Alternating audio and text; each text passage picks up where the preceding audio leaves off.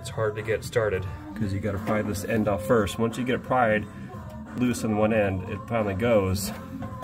And after doing that, you may rip tips.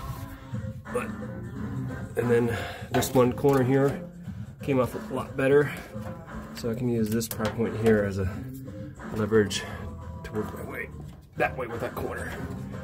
So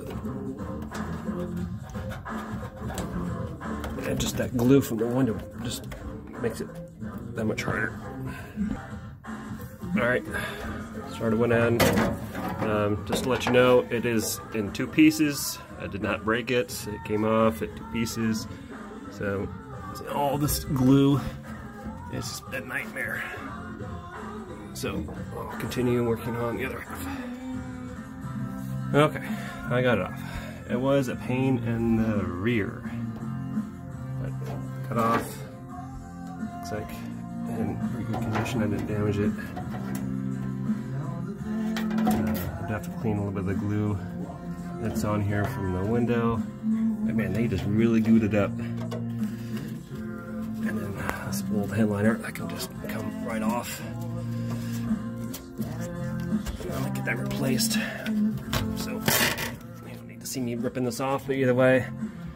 And then this trim here, I might have to take it off. But these pins here, they just pop off. You get an angle, little pick. I'll show you next time. Make that off, and little pick, and those little pins, they just pop out, and this trim can come off. And I'll clean that trim up, and then make sure there's no rust inside of the window and through here.